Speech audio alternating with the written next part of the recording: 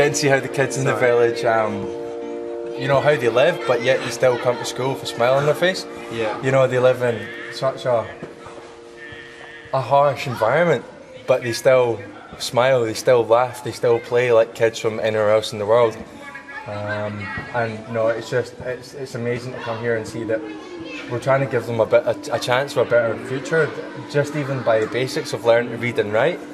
And it's probably their smiles, that's my favourite about the whole thing. But everything's been truly amazing, helping making the video, and yeah, it's just been awesome.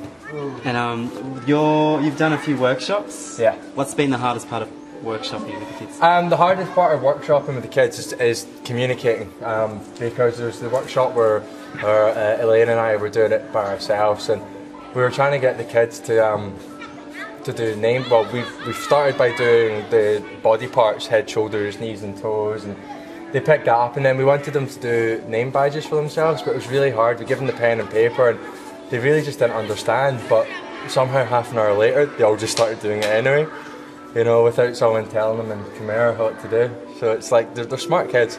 They're very smart. Yeah. Actually, a few of them have come up to me and asked me to ask you a question on their behalf.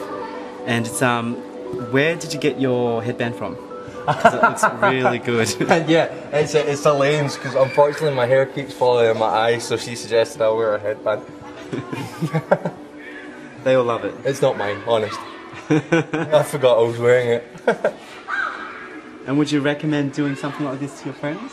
Definitely, definitely. But yeah, I would have to tell them it is hard. Coming into the village and seeing what they're like is so upsetting. Hearing their stories and just the hardships that they go through. No kid should have to endure stuff that these kids endure, not even having clean water. You know, I think it's a basic human right to have clean drinking water. You know, and I first saw the water, and to me at first it was hard, thinking, I need to bathe in this, I don't want to bathe in that.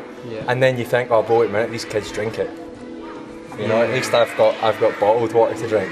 And some villages have gotten sick. They thought someone dropped some piece of clothing in the well. Do you know who that might be? No comment.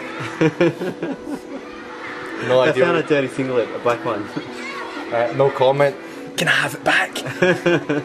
Alright, I'll let you go. Thanks for that. Thanks, Koky. Bye.